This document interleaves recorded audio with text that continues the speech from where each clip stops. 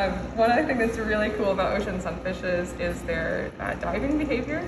So when we see sunfishes, we mostly see them at the surface of the water because they lie in the sun to bask and warm up. But they actually make really deep dives to forage. So ocean sunfish like this molid are known to dive more than 800 meters to target gelatinous organisms like jellyfishes. And they make those really deep dives and they get really cold. And then they come back up to the surface and they warm up before making another dive. So they actively thermoregulate by moving between different warm and cold water temperatures.